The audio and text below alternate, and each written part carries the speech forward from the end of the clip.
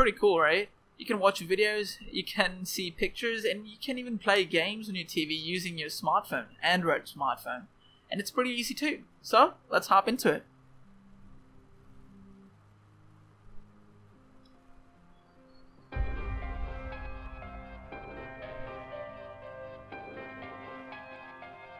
Hey, what's up? Thank you for watching this video, and I'm Riz, and I'll show you how to screen mirror your Android to a Samsung TV.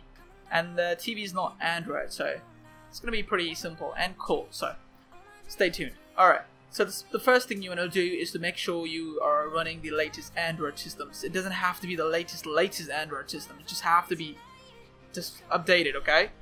Well, in this case I have no idea what I'm running, but it's pretty updated. Okay, go to your settings, and by the way, now you need to have a Wi-Fi connection, or if you don't have a Wi-Fi connection, you can also use your personal hotspot.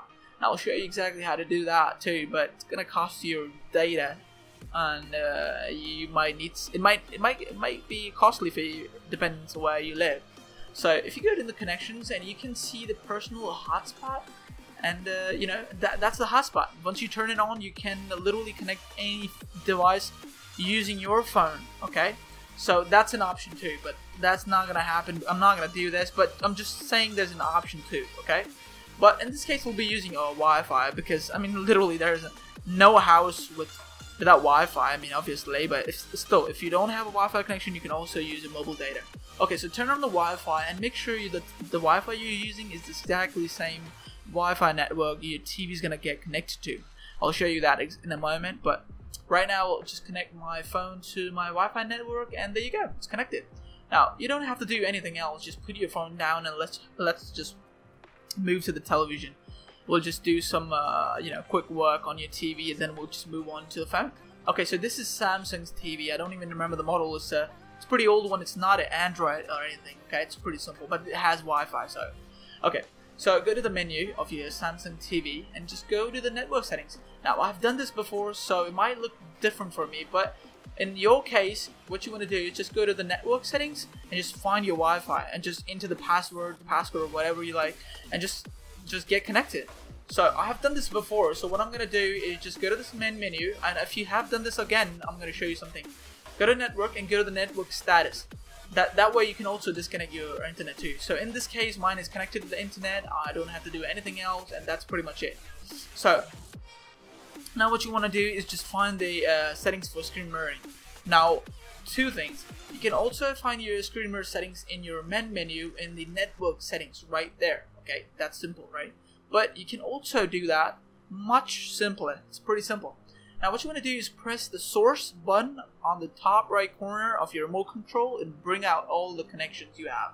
So for example, I have HDMI 1, and there you go. There you see the screen mirroring. Just click on it. It will pop up the menu, and it will automatically prompt your phone to do connected to. Now I'll show you exactly how to do it on your phone too, so just give me a moment. Now you don't have to do anything else from this moment on your TV, just leave it at that, okay? Alright, so now, as I said before, you need to have your phone connected to the exactly same Wi-Fi network, okay? So I've done that before in the previous clip, so I'll just go right into the connection part. So unlock your phone, obviously, and now what you want to do is go to the settings. It's pretty easy, just drop down the control settings and just click on top right corner. I mean, I've been using Apple iPhones for as long as I remember, so it's pretty hard for me to control the Android. Well, it's pretty simple too. Now, into the settings, go to the connected devices. Now, here is a tricky part. This might not look exactly like your Android phone, so if you have any questions, drop in the comment section below. I'll answer all of them, okay? It doesn't have to be, if you're running an old Android phone, it's okay, okay? There's nothing to worry about. Now, go to the connected devices and you'll see the cost option in there. Don't go into the Bluetooth or anything, just click onto the cost option. Now, it won't show you the TV right away, but if you click on the top right corner settings button and enable the wireless display, it would automatically pop up my Samsung TV in the background. Now, depending how fast your connection is, it'll take a few minutes for you, or maybe depending how far the TV is. Once you click on it, it will automatically connect your phone to your TV. Voila, in the back, it's working, right? Pretty simple, and yet, pretty cool.